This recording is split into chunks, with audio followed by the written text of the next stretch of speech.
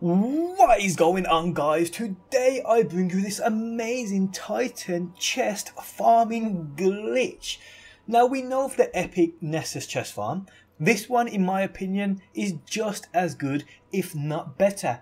You guys have been asking me to do chest farms on other planets. Well, I have some for you. I'm doing Titan today. Next up I'll have the EDZ, and then I will do IO, so stay tuned. But firstly, before we go any further, guys, I am giving away silver for you guys to buy that TES Eververse exclusive loot. To win some, simply drop a like on the video and leave a comment. Winner will be picked from my Discord server, which is linked within the video description, so go join it. Okay, so firstly you need to travel to Titan and use the rig landing zone. Spawn in here and head to the room where the public event takes place, which if you didn't already know, you can glitch this too, but it rarely works more than 2 times.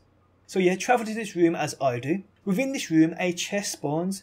Now it can be where that public event chest spawns, it can be in any of the dark corners, it can literally be anywhere in this room. I've seen it spawn in about 5 different places.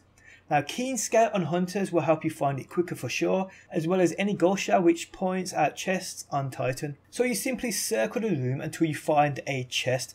Once you found one, you jump on your Sparrow and head in the direction I take, going towards Siren's Watch. There is no rush here and I'll explain why in a second, but yeah, once you're at Siren's Watch, simply turn back on yourself and head straight back to that chest. Once you've collected that loot for a second time, simply bring up your director and fly back into the rig landing zone. You then spawn into a different server and another chest will be within this room. Find it and repeat the process. From chests you can obviously get tokens, XP, legendary engrams, shaders and a couple of other things. So if Titan tokens is what you want to level up Salon, this grind is for you. Now if you do load into a server and don't find a chest, it means somebody has recently picked it up and it's disappeared. What I do here is either run around the room a few times and you'll see it spawning as I do on screen now, or travel to another server by loading up the rig landing zone again. The process is fast, simple and efficient and will definitely help you out. Now as I said earlier, there is no rush. That's because if you do this too fast, your chest will have a cooldown, meaning your chest will open up into no loot. It only lasts a few minutes, but it can be a pain. You can see this happening to me on screen now. That's because I was going way too fast. But time this right and you can farm Titan tokens for days. Now I do have one for the EDZ to come, so stay tuned for that. And then it's onto IO to search one out there. But yeah guys, for those who wanted a Titan chest run, here is one for you. And it's pretty darn good.